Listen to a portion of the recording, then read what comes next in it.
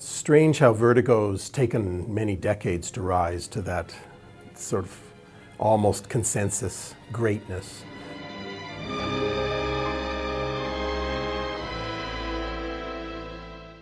Because even in my own estimation, in my first viewing of Vertigo, I fell asleep and thought it was overrated. It's something that's fun to write about, I think. And it is writers that vote on these awards.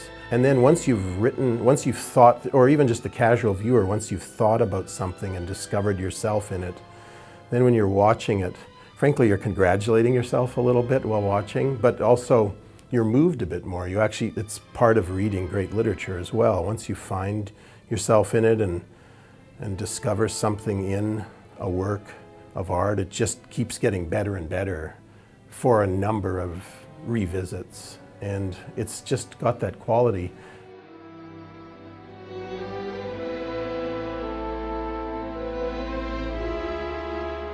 I've often thought of Vertigo as the ultimate male gaze movie, but I haven't seen all the movies, so I'm sure there's some out there that are more male gazy and much more creepily so.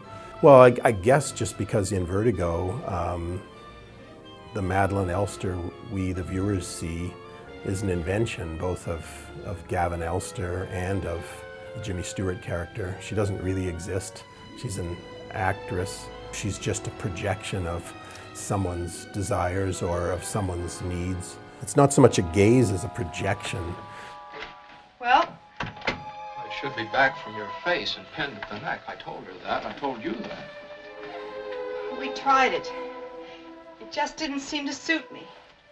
But built into this movie, unlike some other Hitchcock movies, there's quite a bit of male self-criticism from the director, at least. I think Hitchcock's pretty much aware of just how destructive and nihilistic and mutually annihilating this whole situation is, but how cruel the Jimmy Stewart character is, and just how unfair this practice is of